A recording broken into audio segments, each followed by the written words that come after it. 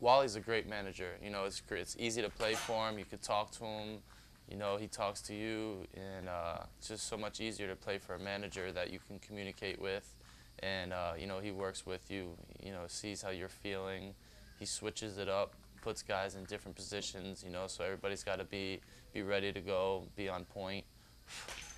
Tell me about why do you think? I mean, you've been there, you've seen the managers up there, you've played for a lot of different guys.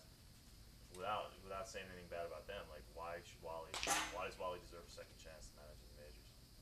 Well, Wally's definitely qualified to coach at the major league level. You just see some of the instincts he has in the dugout, and the things he talks about is just things that, you know, he's been through.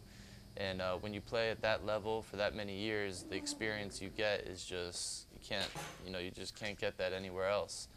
And for a guy like that, you know, that's what you want. A guy like that to be in those type of games. He's seen it before. He knows what's going on, and that's why, you know, I think he's very qualified to be a major league manager.